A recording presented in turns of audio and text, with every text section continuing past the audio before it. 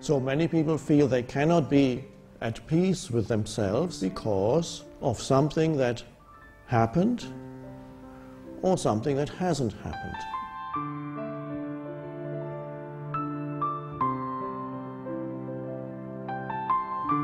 There's a compulsive searching for more. Now the question is, are you looking for yourself when you attempt to add more to who you are? There was a time when humans lived in peace and the world was a kind of paradise.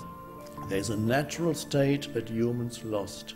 It is the destiny, the evolutionary consciousness for humans to lose it and then to regain it, and that's where we are.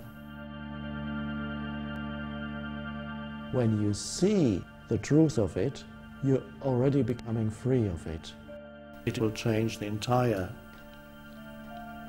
world completely.